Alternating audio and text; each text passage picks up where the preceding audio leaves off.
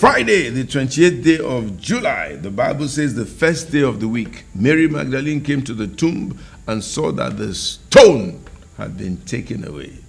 The first thing I want to tell you is that you get to where you are going. The second thing I want to tell you is that the stone would have been taken away, not stolen, taken away, not stolen, taken away, not stolen, taken away. The third thing is that the problems you anticipated has been solved before you got there. Before you got there, the problem you anticipated has been solved before you got there. Number four, by the time they looked into the tomb, the body they had prepared for had risen from the dead. Hey, what does that tell somebody today? God is going to surprise you beyond your wildest imagination. You will get there.